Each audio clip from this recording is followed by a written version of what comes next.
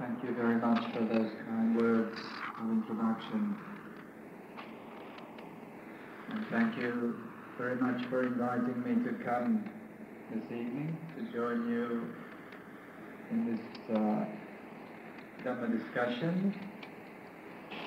An opportunity for us to contemplate the Dhamma, an opportunity for me to share some of my ideas on the Dhamma, and hopefully an opportunity for all of us to develop a better understanding.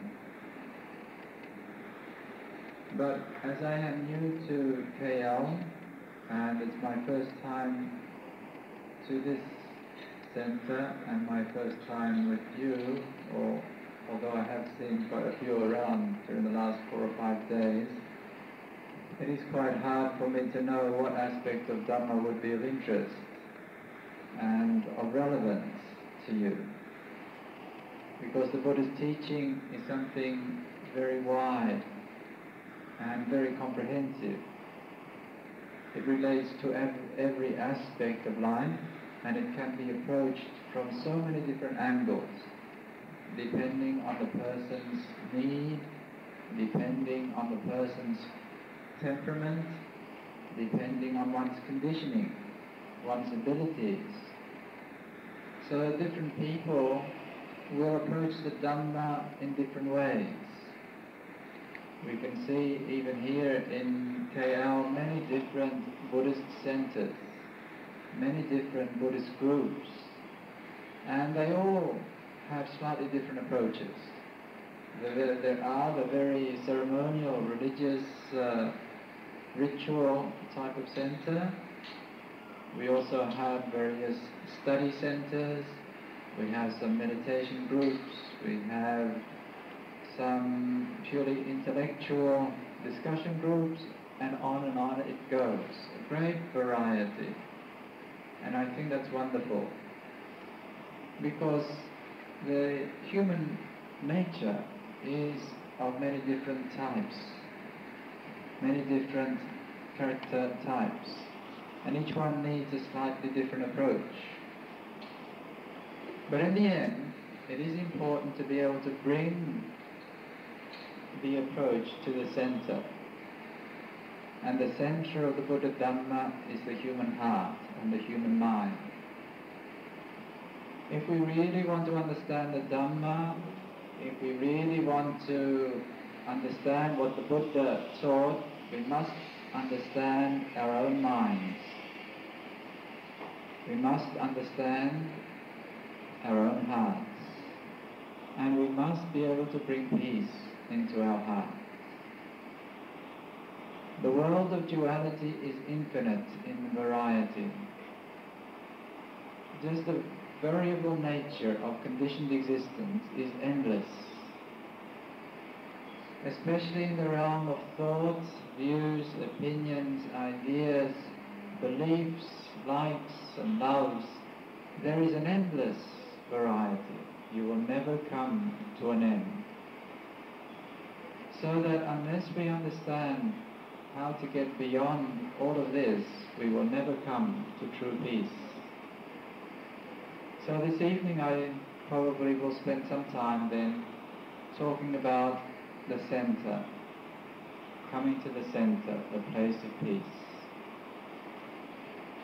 Because in this world there seems to be so much conflict, so much tension, so much struggling and even fighting. And we don't have to look at the war in the Middle East to see this. Look in your own lives, in your own homes, and you will see it. Look in your own hearts, the struggle that goes on day by day with conflicting desires, conflicting aspirations, conflicting intentions, and you will see it. Conflict, dis-ease, the continuous struggle. So how can all of this be resolved and the human mind come to peace? Where is there a place to stand? A place of non-duality, a place of non-conflict, a place of non-multiplicity, just a place of rest and a place of peace. There is such a place. It is in our own hearts. It is the essence of our own hearts. It is the essence of our own minds. But unfortunately, most of us don't know how to reach it.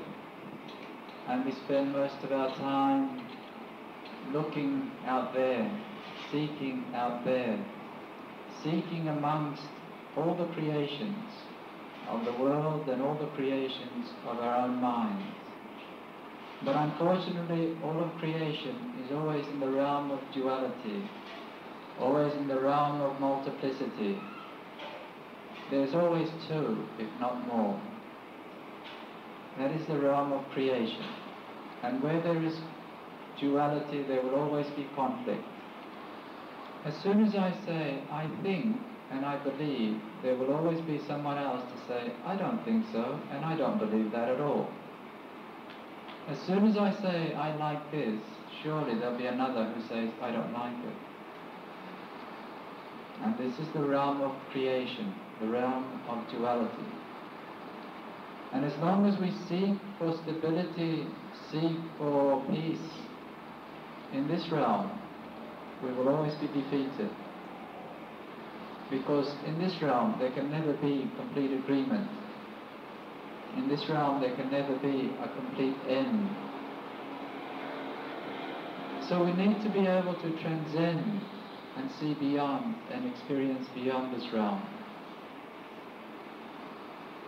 We need to go to the center where there is stillness and silence. Because it is in that stillness and silence that we begin to appreciate what peace is. The place of no conflict, the place of non-duality. As long as we only live in the realm of creation and we only know the duality, we will never see a way beyond. We will never know a way beyond. As long as we believe and we hold to and attach to all that is creation, then we will always be in conflict. So I'd like to talk about this mind of ours then. First we can begin by just contemplating the nature of the external world, what we see around us. As I said, multiplicity, variety. And you can see the problem that it creates in society.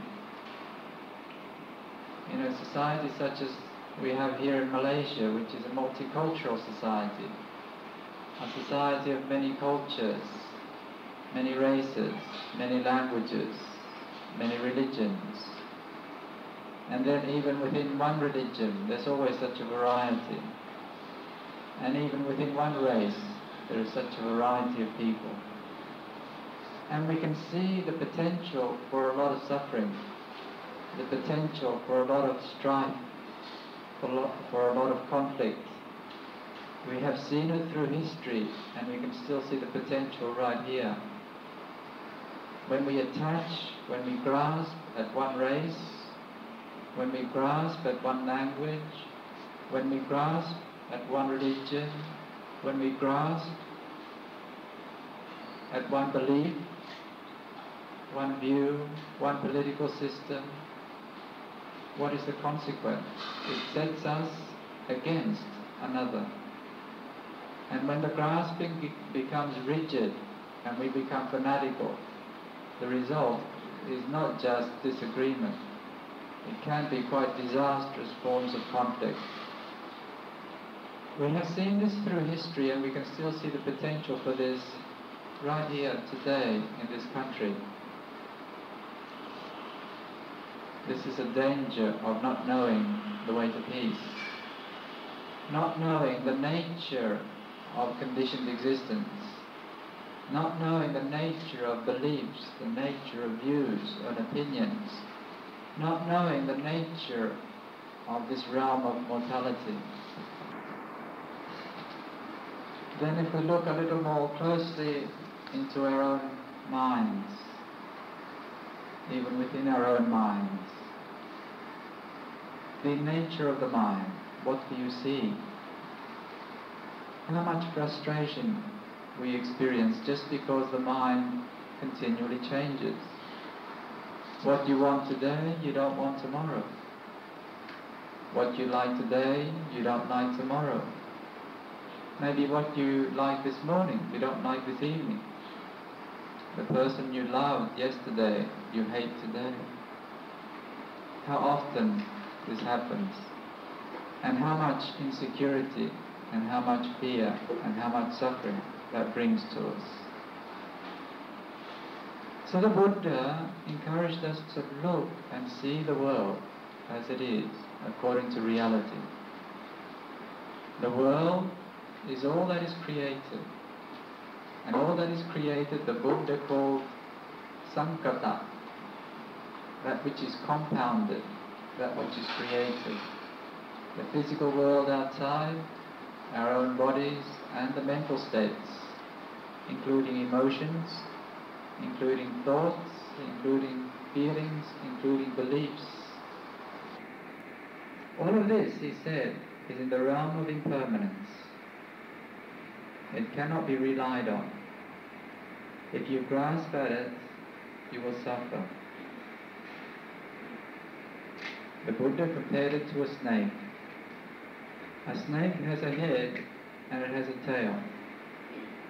If you grab the head of it, then it will surely bite you, and you may even die. But even if you grab the tail of it, still it'll turn around and bite you, and still you'll die. The head of the snake is that which is usually associated with goodness, with pleasant. The head of the snake is that which is associated with the unskillful, the unpleasant. The tail is associated with the skillful, the goodness. But still, it's all in the realm of sankata, condition, in the realm of duality. Grasping at it will bring suffering to us. So the Buddha encouraged us to see if we can go beyond, go towards the center. See if you can experience the peaceful mind. And this is why in meditation we encourage so much the practice of making the mind peaceful. There is no need to get back into the area of conflict again. Which technique is the right technique? Which technique is the best technique? Should I practice vipassana? Should I practice samatha? Should I practice the small vehicle, or should I jump into the big vehicle? You see what happens. You see what you've done. You've just done it all over again, just latching on to more of the same. And the result is more confusion, more conflict, more disagreement. You're still far, far from the point of stillness. You're still far from the point of peace. You're still just caught in the realm of duality, in the realm of creation, in the realm of birth and death. And that attachment only brings more suffering. And most of the Buddhist world is busily doing it. So I like to stress, rather than starting to argue about techniques, arguing about Buddhist philosophy, arguing about which of the schools of Buddhism is the superior or the inferior, all I want to do is encourage the sincere seeker to make the mind peaceful. Just learn to make the mind peaceful. So many things will be resolved. When the mind becomes still, when the mind becomes silent, when the mind is bright and clear with shining awareness, in this stillness and silence with awareness, so much can become obvious and apparent. So much of the foolishness that controlled us and obsessed us, begins to dissolve. Because when the mind becomes still, we begin to see what the Buddha actually taught. We begin to see and not just think about. Because thinking about it just goes around and round in a circle. Just around and round, but never to that center of stillness, never to the center of peace. You may think about the Buddha's teachings for a whole lifetime, and still you're only going round and round. And you know what happens when you spin around and round.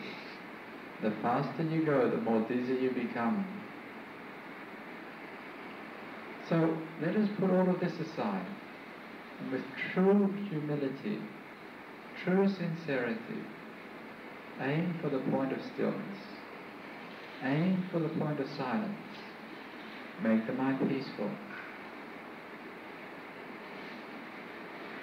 In that peaceful mind, what the Dhamma actually is manifests.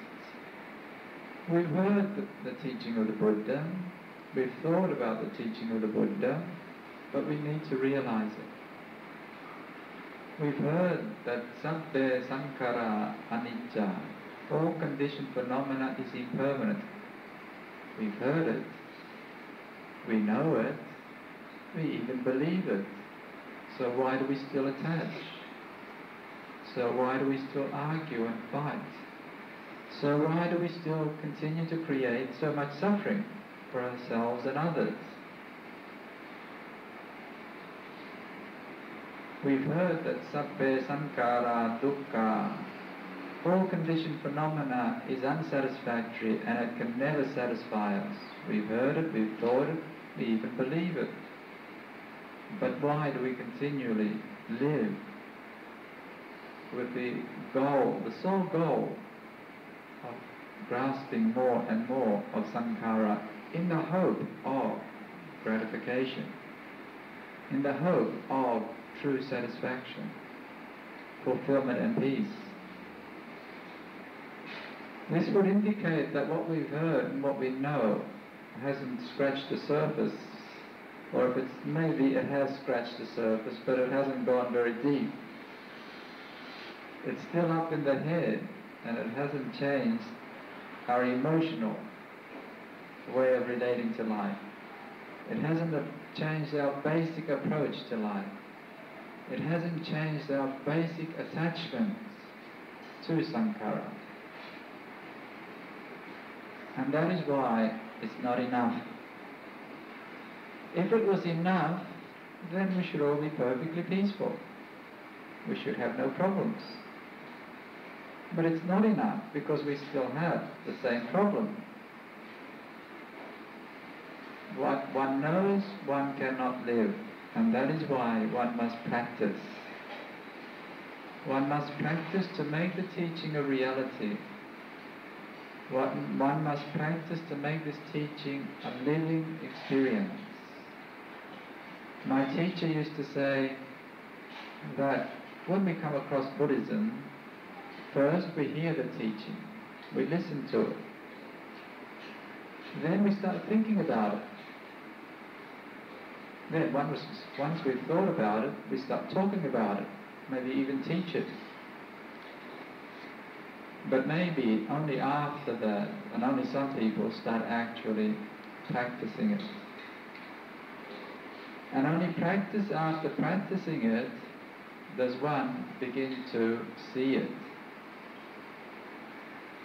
But even then, one still can't live it. And it's only a very long time of seeing the Dhamma, appreciating it deeply, that one actually becomes Dhamma. What one knows, one can live. This is the goal. So we study and we hear, but somehow we must be able to integrate it into our being so that it radically changes the way that we live, the way that we see, the way that we think, the way that we relate to life. A radical change, a radical transformation of our way of being is the goal. The Buddha simply taught the path, the way to do this. Now, coming to the center, coming to peace, means that the mind begins to be fit or able to see Dhamma. First we've heard it, now we've got to see it, to see Dhamma. The noisy mind, the thinking mind, is not seeing Dhamma, that is thinking about Dhamma. It is when the mind becomes still and silent that the mind can begin to see things as they are. This stillness and silence of mind, the Buddha called samadhi. And we don't need to argue about what type of samadhi and how much samadhi. Just make the mind peaceful and quiet. In that silence, it is possible to see. So now, how are you going to do it? How are you going to make your mind peaceful and quiet?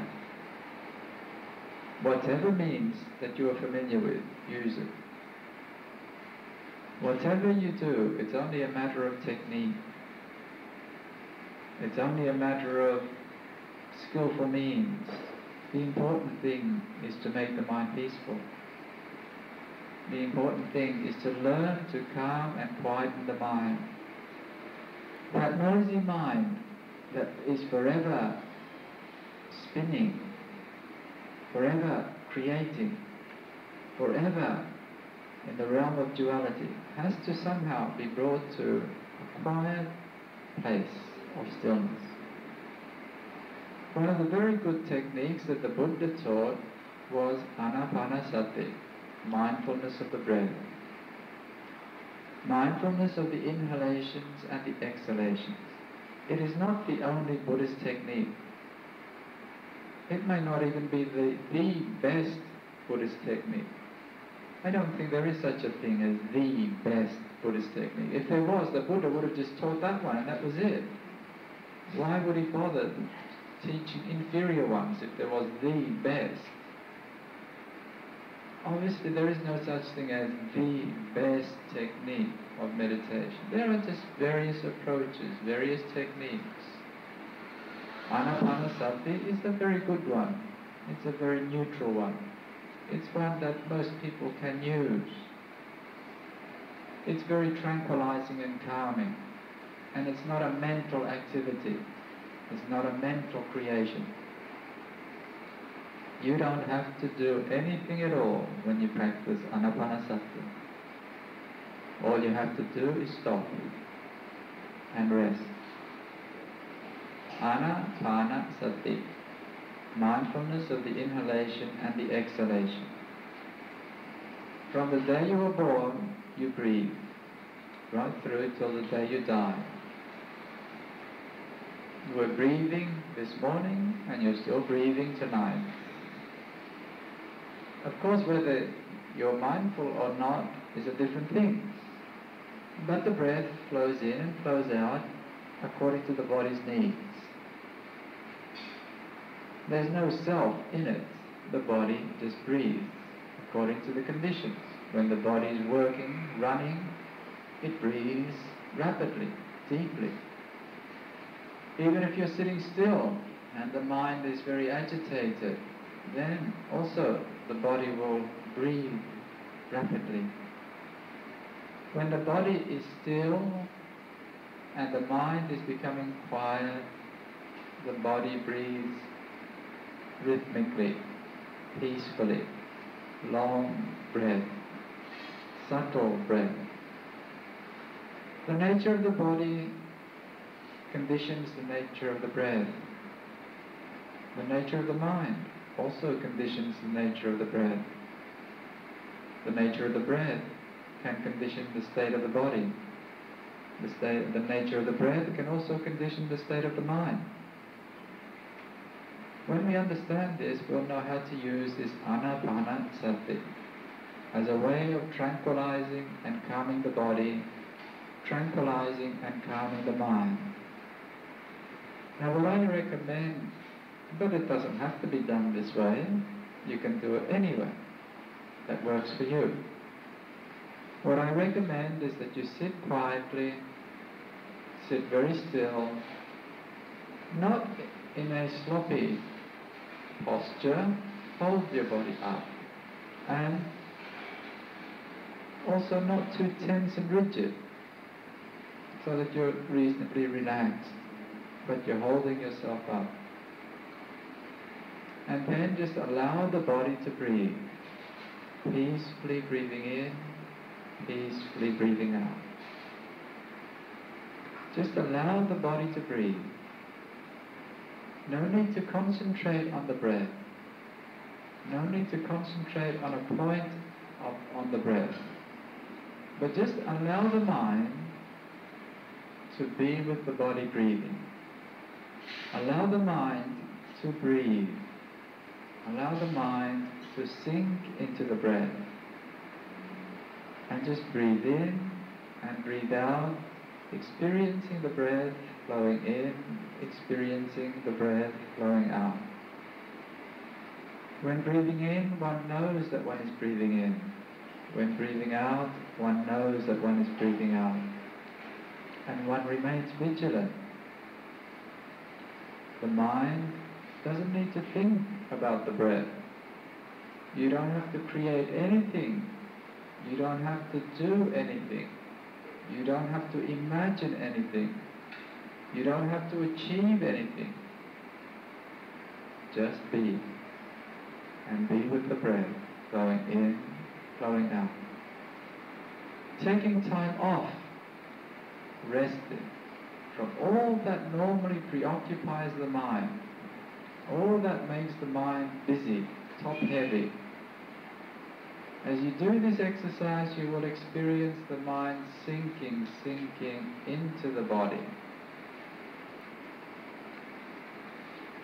Because when we are top-heavy, it means that the mind is so busy thinking, we actually begin to feel a pressure in the head, a pressure around the brain, with so much electric static energy shooting across the brain cells, or whatever happens when you think.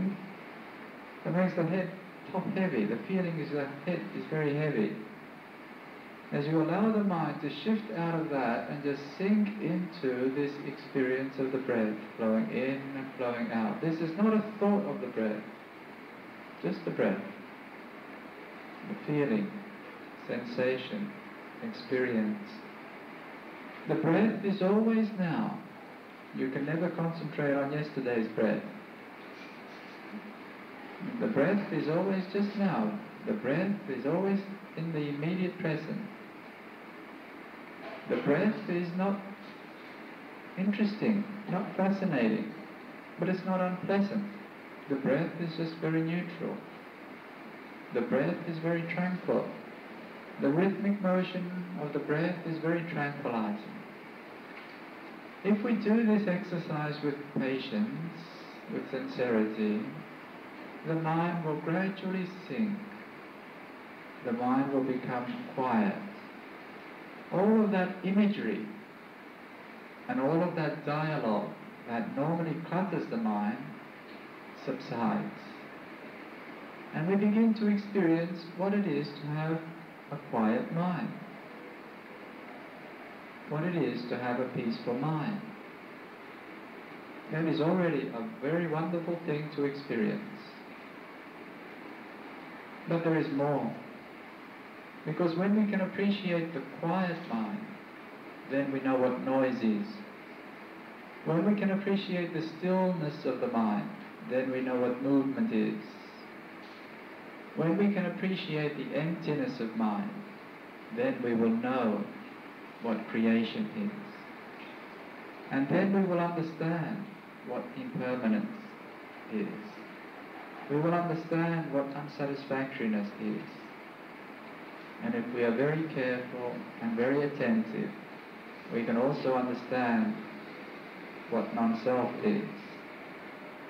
And if we can understand this, then conflict comes to an end.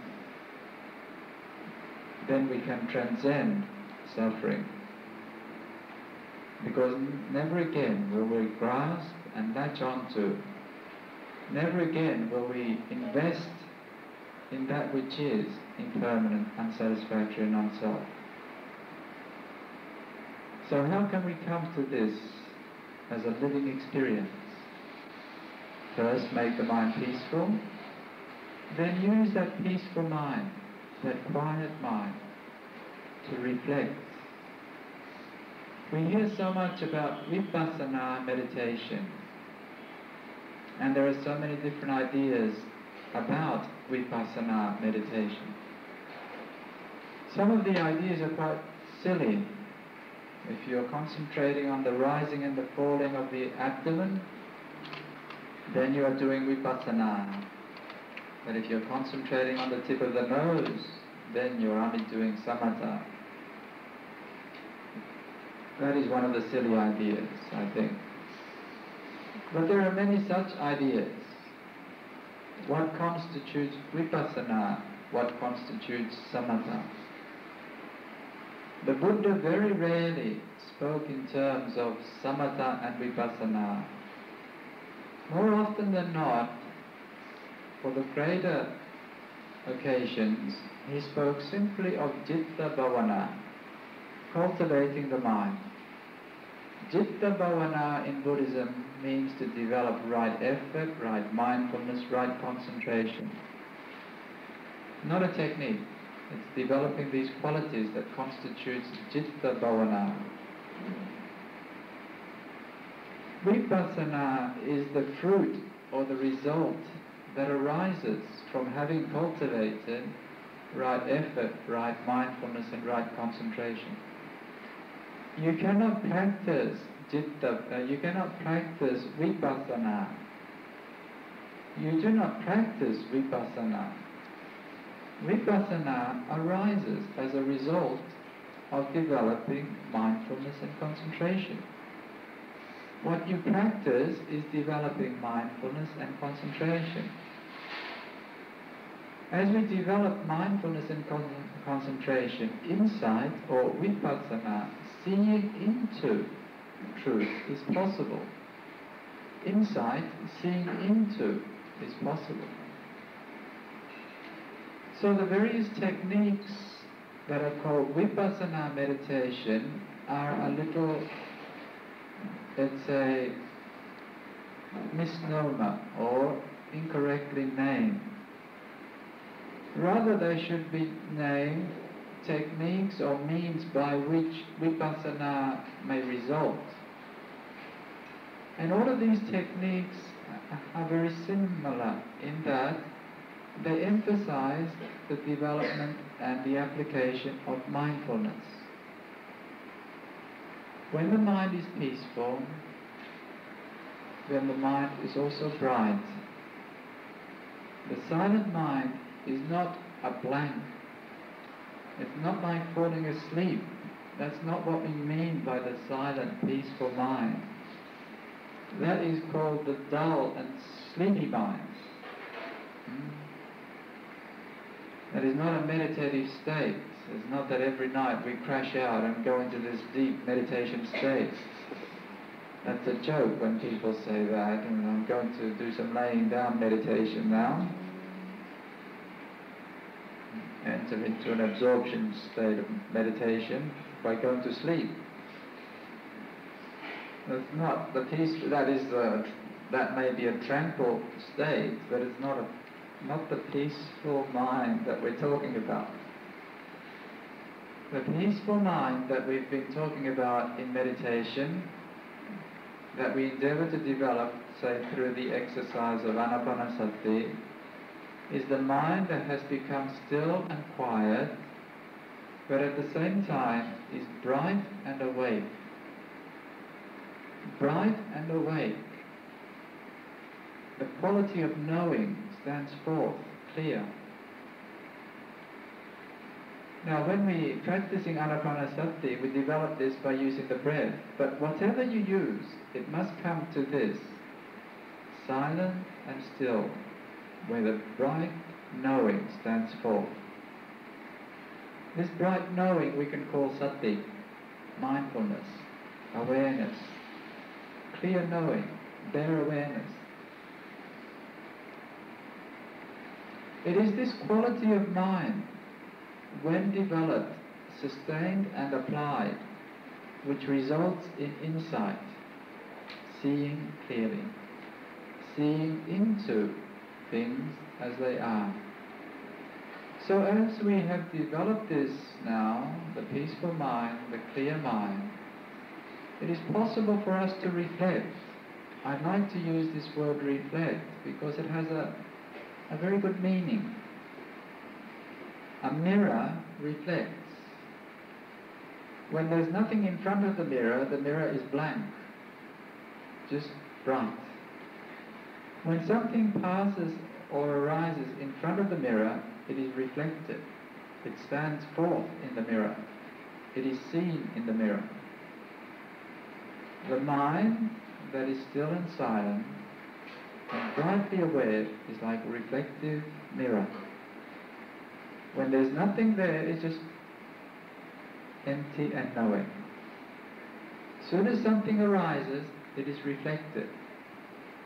To reflect means to use this bright mind to notice, to see clearly the nature of the contents of consciousness, the nature of the experience in consciousness, the nature of all that is created.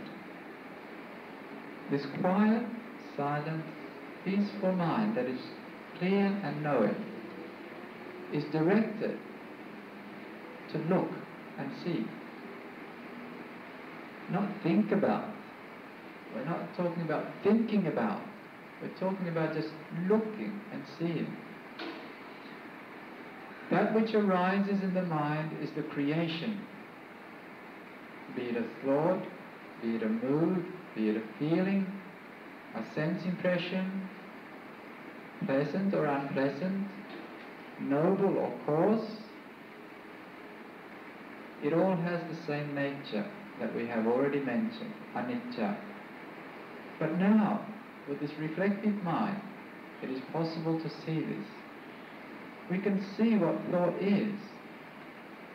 This phenomena, which has enthralled humanity for so many thousands of years now. This phenomena that has brought man so many wonderful things, and women as well.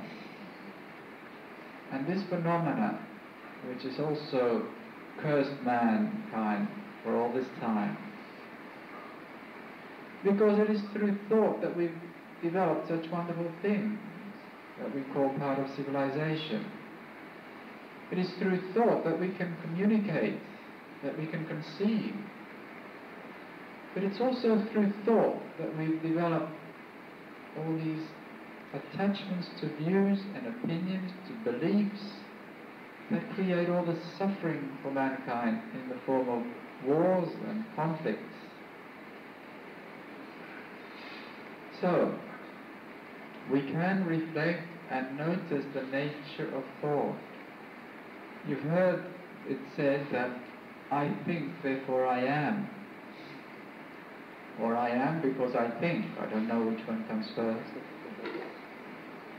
I think, so there is thought. That would be more accurate. There is thinking. I can see the thinking coming into the mind, and I can see thinking passing. Thought arises and thought ceases. Good thoughts come into the mind and they pass away. Bad thoughts come into the mind and they pass away. But I see this. The reflective mind can reflect thought, can see thought. With attention we can also see where thought comes from, what stimulates thoughts, and where thoughts end. Thoughts come out of stillness and silence, and when they cease, there again is stillness and silence. If we can see this much, our attachments to views and opinions and beliefs is already greatly weakened. To go to war and kill because of a view and an opinion is the most foolish thing. To go to war because of a belief is even more foolish. What is a belief that humanity is killed each other for so long. However, a belief. I believe. It sounds very impressive. So what? What is this belief? What is it? If one has developed a reflective mind, one can see that belief is nothing very permanent, nothing very grand. People can believe anything, and they do believe anything. Anyone here can just set oneself up as a teacher, and I guarantee that you will have disciples. It doesn't matter what you teach, you will have disciples. Guarantee success. You just go out there and you start teaching it. And somebody's going to believe you. That's all there is to it. Doesn't matter whether it's good or bad, useful or useless. It's just a matter of whether a lot or a few will believe you, but surely there'll be people who believe you. People will believe. That's just like falling in love, isn't it? Just like liking. I like ice cream. So what? Well, it's very similar to I believe in something. I believe in God. So what? I don't believe in God. So what? It's just a belief, isn't it? It's just a concept, something created in the mind, a bias, a preference, a perception, a way of seeing, and a bias towards that way of seeing. It's impermanent, because what you believe, you can also disbelieve, and this happens very often. First you believe, then later on you don't believe. Just like love. First you love, and then you don't love anymore. First you like, and then you don't like anymore. And this belief, this liking, this view, this bias, this preference is just a conditioned state of mind. There is no thing intrinsically absolute about it. It is just a conditioned state of mind. You are conditioned to believe. You are conditioned to have certain views. You are conditioned to think in a particular way and to perceive in a particular way. We are all brainwashed. Not by some evil force, not by some government institute or by some religious maniac, but just by the way life is. Our beliefs, our likes, our preferences, our way of thinking, our ideas are conditioned. That's just the way it is. All of these things are conditioned. So, what, for instance, do you consider to be beautiful? And how do you know it is beautiful? Why is it beautiful? And why are there so many different views about what is beautiful? Where their idea of female beauty was very different than most people's idea these days. One of them had this tradition that the ladies had to insert these, I think they were either coins or shells under their bottom lip, so as to expand their lip and make it into a little plate, like it sticks out. It's like a little plate, I guess you can put your food on. And the bigger this lip became, the more beautiful the lady. More, probably even more closer to home to most of you, because you learn in Chinese, one of the old Chinese tortures for ladies, to bind their feet so they would have pretty little feet. I guess the smaller the feet, the more beautiful the lady. You may think that's really old and archaic. We're more enlightened these days, but no, we're still very much conditioned. It's just our standards of judgment have changed, that's all. And quite a lot of the things we do to enhance this beauty is quite ridiculous, really. If you could see it from a different perspective, you would see how utterly, it's a joke sometimes. But still, that's our conditioning, and it's valid. It has its reality. But all I'm pointing to, I don't want to, it's not a judgment on what is beautiful or not beautiful. I'm just pointing to how we arrive at this judgment, at this bias, or this perception. It is purely conditioned. It is conditioned by our society, by what is acceptable, what is fashionable, what the majority say, where we're brought up, and what we've been told, and on it goes. And so we decide and we think that is beautiful. That is, our perception of beauty is very impermanent, and it is conditioned, and very relative, and it changes.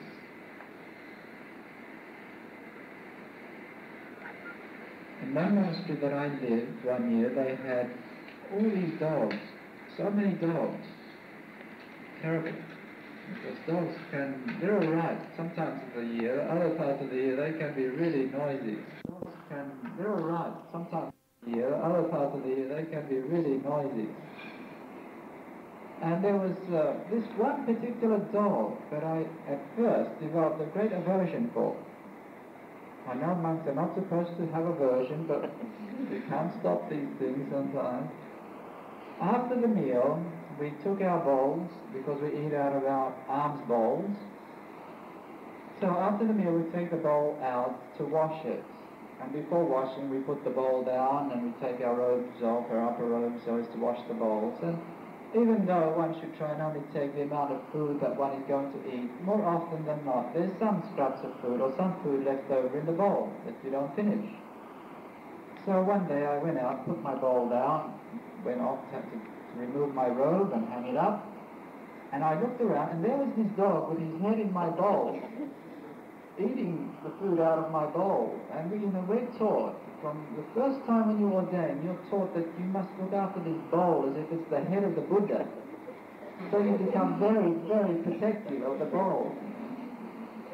So there's this dog with his head in my bowl, and I got quite upset, and I shouted and chased it. And immediately I had this negative feeling towards this dog.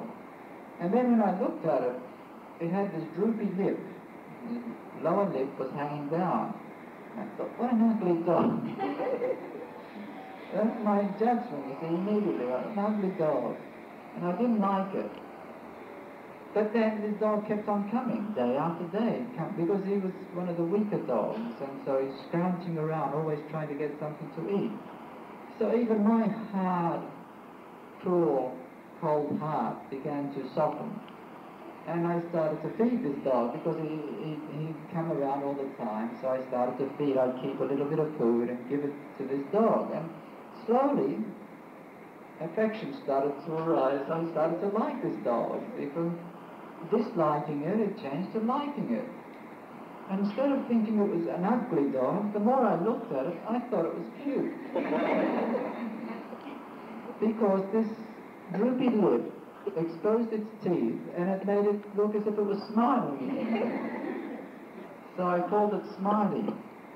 And this dog would come every day to get some food, and I developed a great... it was quite interesting to see, because at first there was aversion, dislike, and contempt. And the perception was, what an ugly dog. And then, just in a matter of a few days or a week or two, the perception changed. And I thought, what a nice friendly dog. What a cute dog. My favorite dog. And that's very interesting, isn't it? How our perception can change so drastically. What we perceive is conditioned. And because it's conditioned, it's impermanent, it changes. So what we see as beautiful, what we see as pleasant, what we see as reasonable. Why can't you see it in a reasonable way?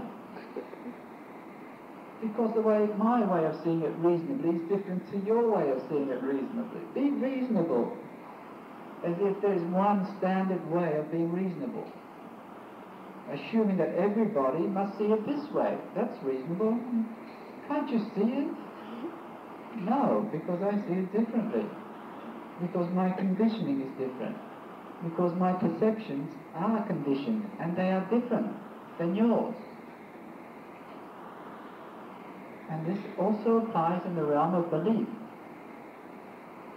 A Christian isn't born a Christian. They may say you're born a Christian. No one's born a Christian. No one's born a Muslim. No one's born a Buddhist. You're made one. You're made by the external influence, or also by your own conditioning, because you condition your mind as well. So you can work on the way you condition the mind. But there's nothing intrinsic about a human being that makes one a Buddhist or a Muslim or a Christian. Nothing at all. It's conditioning.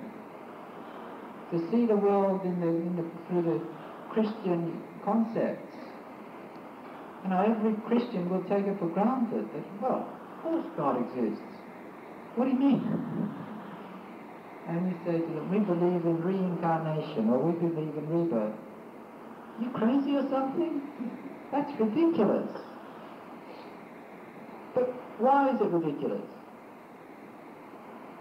Simply because this person is being conditioned never to think like that, but to think in a very different way. That there is birth, then you die and you go to hell or you go to heaven, and that's it, finished. And if they're taught that from the beginning, right through, and never heard anything else, when they hear something else, well, that's ridiculous. It's like people told the earth is flat. Well, it seems reasonably, our senses more or less could convince us of that. Yes, the earth is flat. I can walk without sliding down, you see. It's flat. Yeah, it's all right. Somebody comes around and says the earth is round. That'd be ridiculous. So now, our perceptions, which includes our beliefs, because beliefs are based on the way we perceive. Our loves, our likes, are based on the way we perceive. And our perceptions are conditioned. Therefore, our beliefs are conditioned. They're not absolute. Our likes, our preferences is conditioned. The way we reason is conditioned. And when it is conditioned, it means that it's relative. That means it's one way for someone, different for someone else, and even within the one person, it changes. Now, I'm dwelling on this point on purpose, because so much of the conflict, so much of the trouble in life arises from not understanding, not seeing the relative nature of thought, of views, opinions, of beliefs, of likes and dislikes, of loves and hates. But if we have this silent mind, and we can reflect, objectify and see the nature of these creations, how relative they are, the attachment, the clinging, the grasping immediately loosens. That hold begins to loosen. With the loosening of the attachment there comes a releasing of the suffering, a relieving of the areas of conflict. It's very important. If one understands this truly, one would not go out to fight for my belief. Maybe we could sit down and discuss our beliefs and agree to have different beliefs. But now there's also another very important point here, one that I've already just touched on briefly. When I said that not only are our perceptions conditioned by the external world, conditioned by others, conditioned by society, but that we ourselves can also condition our perceptions. Perception, if you wish, in Pali the word is sanya. Sanya can mean something like recognizing, but it's more like the way we see something. The way we see it, the way, that's what recognizing it, the way we see it. Now this is conditioned, and we can affect it. We can have some way of changing it as well, because it is conditioned, and we can change it. Now this is very important, because this opens a whole new scope for us, a whole new area of mental cultivation. We can change our personalities. We can change the way we see the world, the way we see others. In particular, we can change it from the negative to the positive. Why? Because to see things in a positive light is more peaceful, more happy, less room for conflict. And this is the practice of metta bhavana. And this is where we intentionally, with a calm and concentrated mind, bring a new perception of positive kindness towards ourselves and towards others. It's like a reconditioning. But I mention this just by the way to make it clear that it's not only that we are conditioned by others and by things around us, but we also condition our own minds, the state of the mind, the quality of the mind. And this is an important area of cultivating the mind. It's like changing the creations, changing the conditioning of the mind so as to have a happier mind, a more wholesome mind. Now as we continue in this mental cultivation, the view or the seeing of things as they are becomes more and more perfect, so that we see clearly all that is of the nature to arise is of the nature to cease. In other words, we really see this as insight. You heard of the first sermon delivered by the Buddha, the Dhammacakkappavattana Sutta.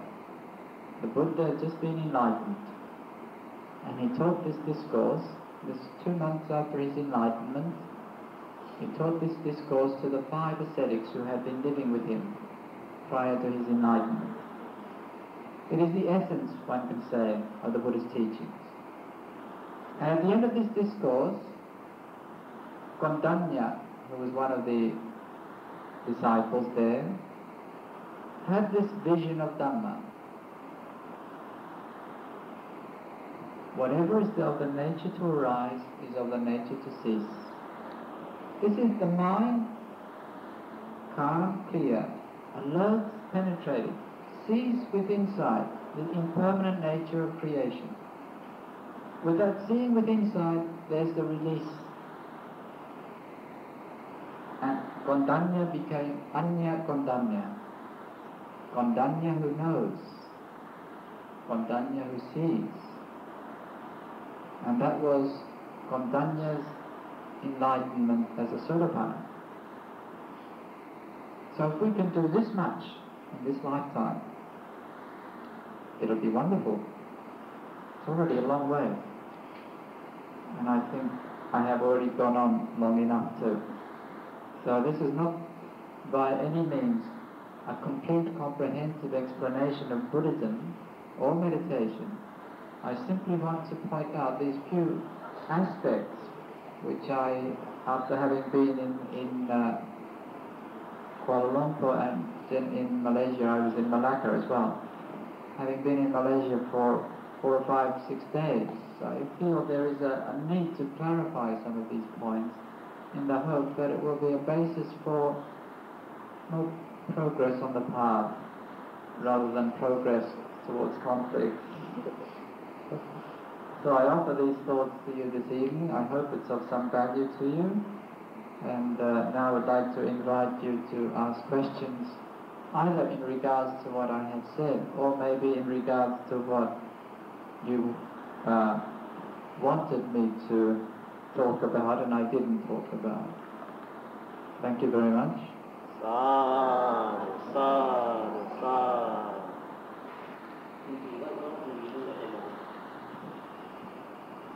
Well, let the thoughts come. No, if you are mindful, you see that this is mindfulness. So thoughts will come into the mind. You must expect that. Don't think of concentrating the mind in terms of just like going into the room and shutting the doors. If you'll be able to do that with your mind, you sit down and shut the door, nothing comes in. I mean, you can't do it unless you're really, well, I'm not sure, either some sort of psychotic or some sort of very skilled meditator, one of the two. I mean, you may be a very skilled meditator, but people sometimes who do that actually are a bit crazy. They go a bit crazy because there's so much force. In this practice that I was encouraging was just a preliminary calming the mind. So there will be thoughts, that's all right. Thoughts come into the mind. But that's not the bread. So we come back to the bread. We're supposed to be with the bread. Our intention is to be with the bread. Our intention is to rest with the bread. Thoughts come. As soon as we know it, we come back to the bread. Thoughts come again. We come back to the bread. It's just the intention to rest with the bread. It's not the intention to shut out thoughts. Don't set that up, because that will only lead to conflict again. It's a tension. I'm not going to think. So then, how can you relax with the bread if you're not going to think? You grit your teeth. And you can do that as an exercise, but then that's not anapanasati. Anapanasati simply means your intention is to be with the bread. You're allowing the mind to sink and relax with the breath. And you don't have to do any special breathing. Just breathe in. The body breathing in. Let the mind breathe in with the body. Let the body breathe out. The mind breathes out.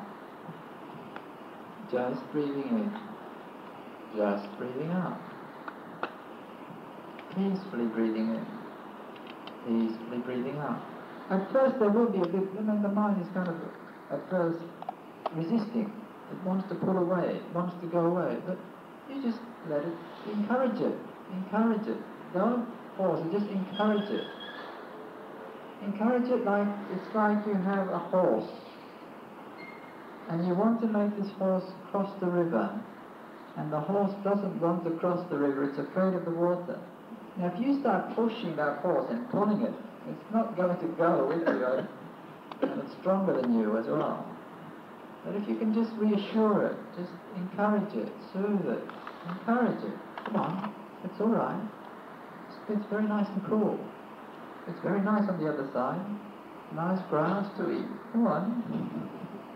Just encourage the mind. It's just, for a start, really appreciate how good it is to rest, how good it is to be peaceful, how good it is for the mind to just come to stillness and silence. And then encourage the mind. Peacefully breathing. Gently breathing in. Gently breathing out. Just breathing in. Just breathing out. I'm breathing in. I'm breathing out. This is just soothing the mind and encouraging the mind to come out of its thinking. Of course then, the habit will be that you'll start thinking about something. But then that's not the breath. So as soon as you know it, you say, oh, the breath. Just breathing in. Just breathing out. Allow the mind to quieten and come to rest with the breath flowing in and flowing out. Vigilant, gentle effort. This is the first step. It's just calming the mind. Once the mind is calm, we can also concentrate it. If the mind is not calm, it's not possible to concentrate. So the first step is calming the mind, calming the body. When you're breathing in peacefully, it's soothing to the body. And it also works on calming the mind.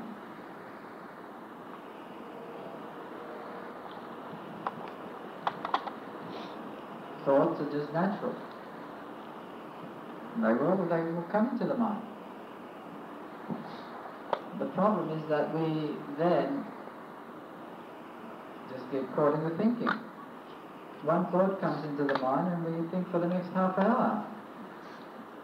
Well, that's the problem, isn't it? There's nothing wrong with the thought that comes into the mind, but it's then because we don't have mindfulness and we think for the next half hour, heedlessly, one thought after another, Well, that's the problem. But if the thought comes into the mind and we say, oh, no, that's not the breath, and I just come back to the breath.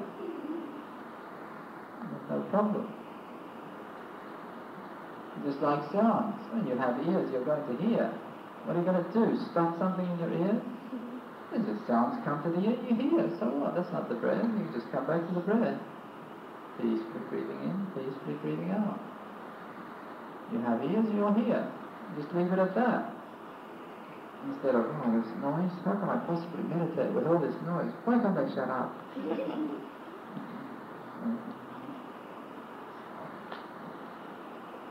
But it requires a lot of, say, patient effort, gentle effort, and just repetition.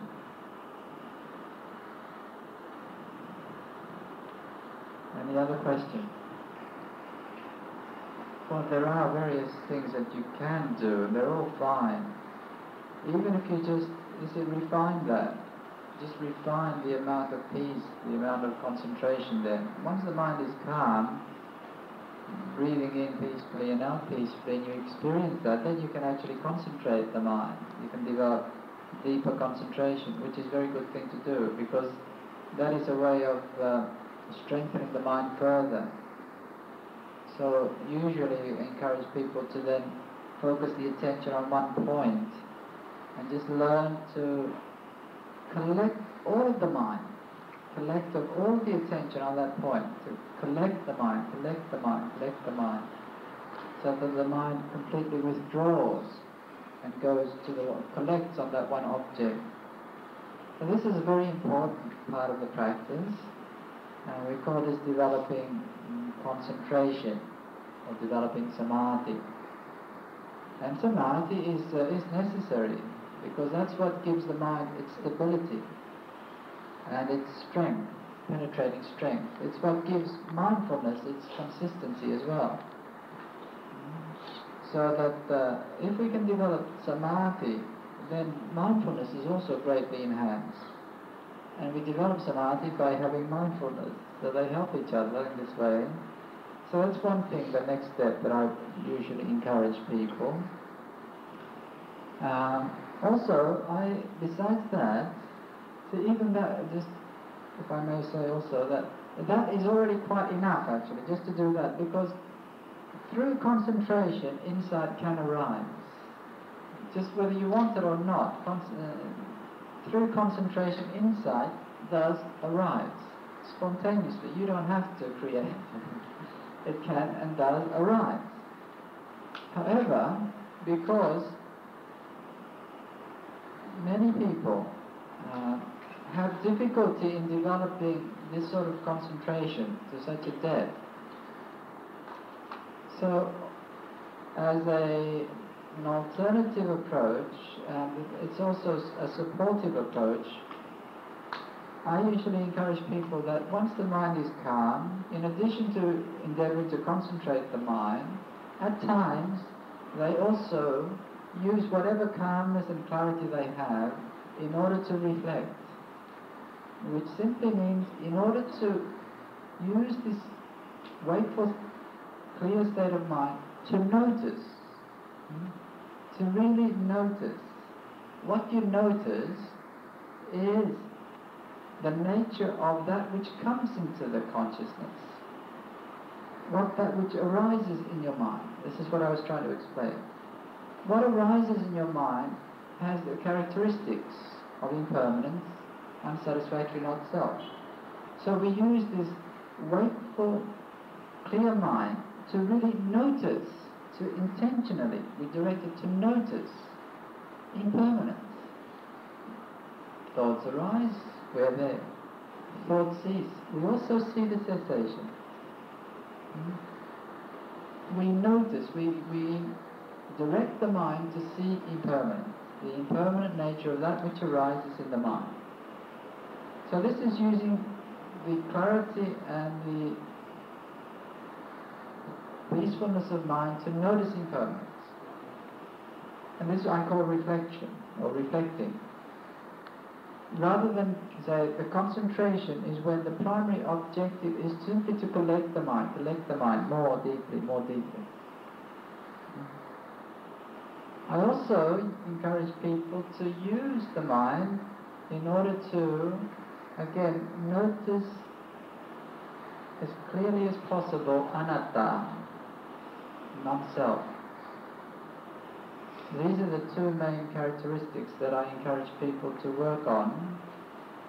Personally, I very much like anatta, not self. With this peaceful mind, then one can begin to understand anatta, not thinking about it though. The peaceful mind, the quiet mind. When I mean quiet, it doesn't mean that your mind doesn't hear sounds outside. It's not that degree of concentration. It's not necessary. It's just the mind is there is space, there's silence in the mind.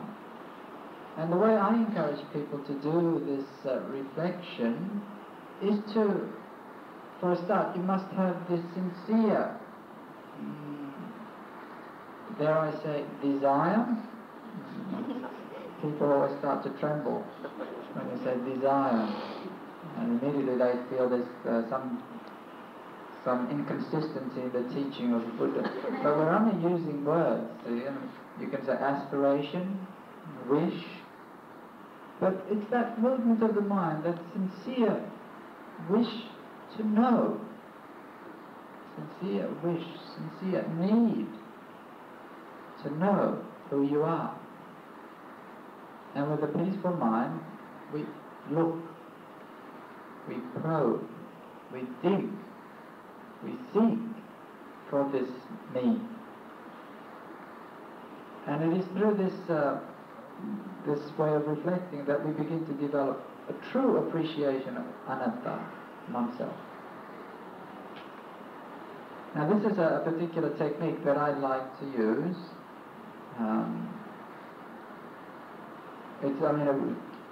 To explain it would probably take a bit of time. I don't know whether I should continue along that, but it's just one way of using the peaceful mind in order to, I don't call it insight meditation. All it is using the peaceful mind, mindfulness and concentration in order to notice, until insight can arise. So what we're doing is developing mindfulness and concentration and applying it to see. And what we endeavor to see, what we see through noticing is anicca, dukkha, anatta. And that is commonly referred to as vipassana meditation. In other words, meditation which aims at the arising of insight. Using this mindfulness that is present in a peaceful mind to notice, intentionally notice. Make that the primary objective, to notice.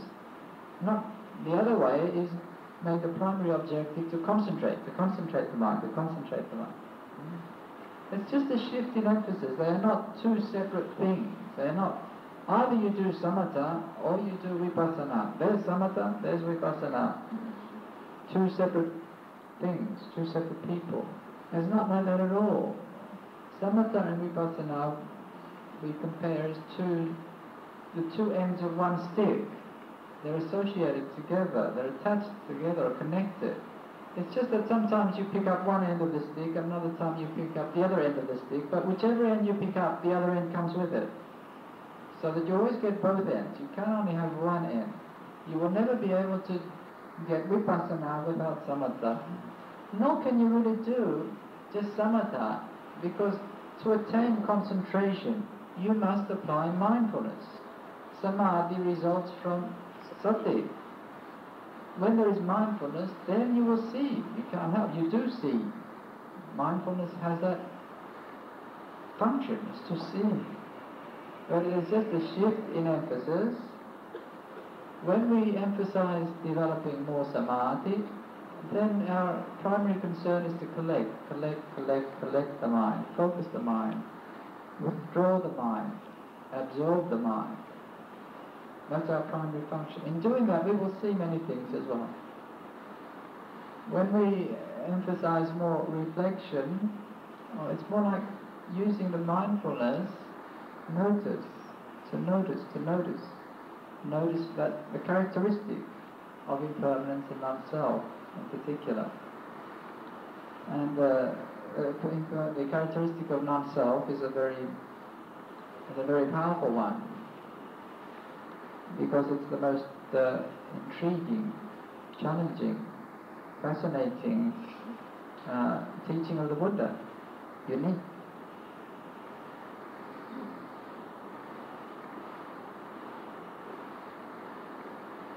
Any other questions? Well, at the very start, I usually recommend, like the first time or something, I recommend something like 15 minutes, and maybe then 20 minutes and half an hour. And when you can do half an hour comfortably, then maybe try 40 minutes. It also depends on what your lifestyle will allow. Not only what your body and mind will allow, but what your lifestyle will allow. In other words, your responsibilities, duties, your schedule, it may restrict you in how much time you can give to meditation. So I would recommend beginning with a small period and gradually building it up. And it's very good if one can build it up to 1 hour. It's very good. And to do it maybe, I would recommend if one can do it twice a day is good. Even if it's only half an hour each time, it's better to do it twice a day rather than once a day. But that depends on you, and that's not very much. That's more like, and that will help. That will help our lives. Don't expect some fantastic results from that. Well, you may get fantastic results because everybody's different, but generally, ordinary people, or most of us, half an hour of meditation, its function is to calm and clear the mind, to give us a little bit of clarity and a bit of grounding. And also very supportive, of course, is how we live the rest of the day, what we do and how we do it. If we can choose how we live the rest of the day, and so that we live in a constructive, skillful way, and also live it mindfully, then of course meditation can be something which is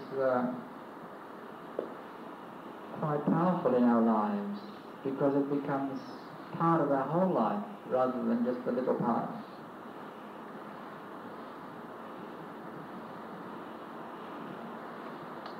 And if one has been meditating for some time, doing a regular daily practice, then it's very beneficial to do a retreat sometime, on some occasion, like a weekend retreat, which is devoted purely to meditation. And these are very good opportunities for building up momentum, because when you practice regularly, then you've got a certain amount of momentum, but it doesn't get very far. But if you give it a boost and do a weekend of intense meditation, then it gets quite a boost very quickly. Of course, you can't maintain that, you can't sustain it, but it's always, you know what is possible. So you will always have a direction. You will know what can be done. And that's very helpful for us in our meditation. But, weekend retreats or 10-day retreats are very popular. However, I don't know what happens at this stage, whether you have cups of tea or finish with the service, however, after you finish, I won't rush off, so I will be available if people want to ask questions, and maybe a bit shy to ask in front of everyone. So I will stay for a little bit longer if people do have questions. Yatha varivaha pura paripuranti sagarang evam eva ito tinang te tanang upakapati ichitang patitang tumhang kipam eva samichato sabbe puranto sankapam chanto panaraso yatta manichoti raso yatta sappetiyo vivajanto สัพพะโรโควินาศตุมาเตภวันวันตรายโยสุขิติกายุโกภวันอภิวาทนาสินิสานิจังวุตาปจายโนจัตตารโอธัมมวัฏันติอายุวันโนสุขังบลังภวันตุสัพพมังคลังรักขันตุสัพพเทวตาสัพพพุทธานุภาเวนะสัพพธัมมานุภาเวนะสัพพสังฆานุภาเวนะสดาโสติภวันตุเต I wish you all อายุวันนะสุขภาละ